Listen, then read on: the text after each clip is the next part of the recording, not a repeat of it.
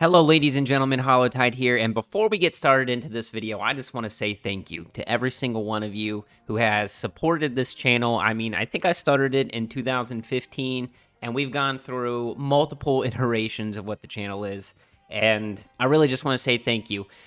We hit 10,000 subscribers, and that has been my goal for, forever. That's been what I wanted to hit, and it was a goal that I had with one of my best friends, who also made YouTube content, and unfortunately he passed away a couple years ago. So I just want you guys and gals to know that it means a lot to me that we hit that milestone. Does that mean we're stopping? Absolutely not. And in today's video, we're going to talk about it's not so much vague, but the tweet that Sketch had made in reply to one of the community members, Patman Gaming, about communication. So Sketch said, "We're about to emerge from this cocoon, putting together an update for next week to go over what to expect over the next several months. Once we're fully into regular seasonal development cadence, we'll have more to regularly show and tell." So something that I've been thinking about is, man, we haven't heard anything about co-op and stuff like that, so I don't think co-op is going to land in August, but I think that it'll probably launch with Forge. So this is what I'm expecting from this, I guess, blog post or whatever it's going to end up being. Co-op and Forge date announcement. They can no longer, keep the date close to their chest, I guess. We are a couple days away from September. And while I know, dates are, targeted dates can move. I understand that. But we have to be to the point where they're starting to make promises. The next thing that I expect is for the next event to be announced, and that is the Yappening that takes place in September. If you don't know what the Yappening is, I will leave a link in the description and in the comments.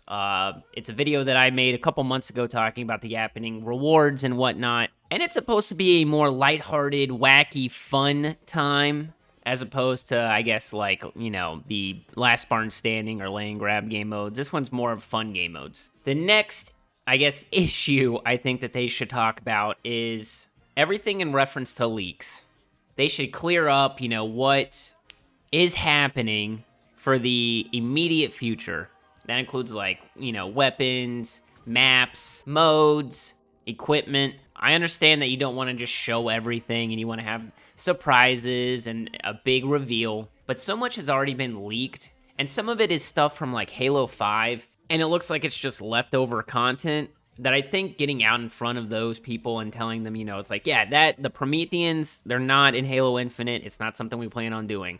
But the DMR, the Bandit Rifle, yes, it's pretty much done. We plan to release it ASAP.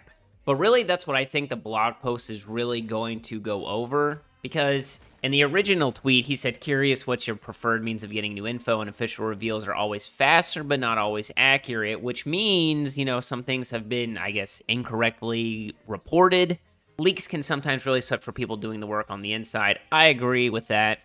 Are game leaks different than TV, movie, book spoilers? Blah, blah, blah, blah, blah. So, obviously, I voted leaks because I'm chaotic. But that's what I think they're going to do. They're really going to try to clear up a lot of this stuff. And a lot of the things that has, been leaking, even the vehicles and stuff, is that this is content that they are working on. There are things being updated in however the leakers find the data mining files and all that cool stuff. Stuff is happening. What I would really like to see is them allude to Season 3 as well, what we can expect.